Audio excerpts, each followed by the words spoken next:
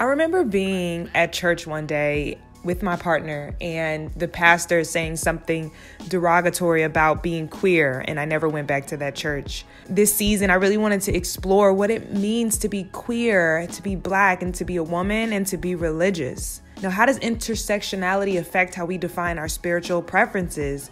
Or how does intersectionality define or inspire how we show up in spiritual and religious spaces? What does it really mean to come out? And how does it feel to prioritize identity and deeply rooted beliefs over the beliefs and expectations from family? That's what this episode is all about. I talked to a couple and I talked to a queer Black woman who is a pastor. It's going to be good, and I'm looking forward to sharing this episode with you. Finding religion and spirituality as a queer Black woman. The world is ours.